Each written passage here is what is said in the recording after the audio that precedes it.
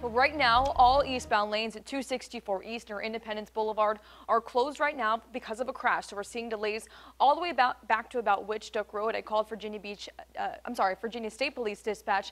They confirmed to us that this call for this crash came in with injuries. That's all we know right now. We're still working to learn more, but once we do learn more, we'll of course bring that to you. So let's take a live look now. You can see again, traffic is completely stopped.